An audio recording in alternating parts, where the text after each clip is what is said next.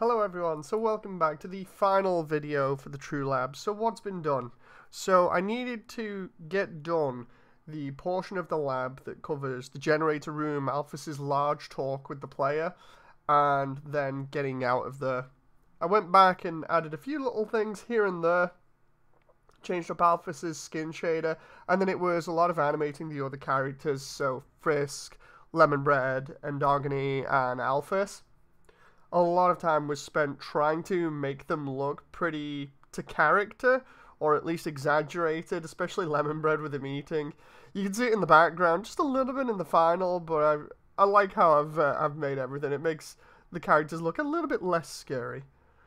Obviously, there was a lot of emphasis put on Alphys and the fact that this is her segment, so I had a lot of fun with that.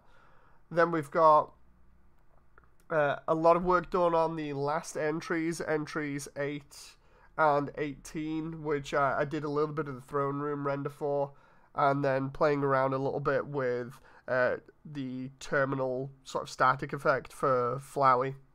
And now we're back to Snowdin, so back to the skeletons, back to the cute dogs.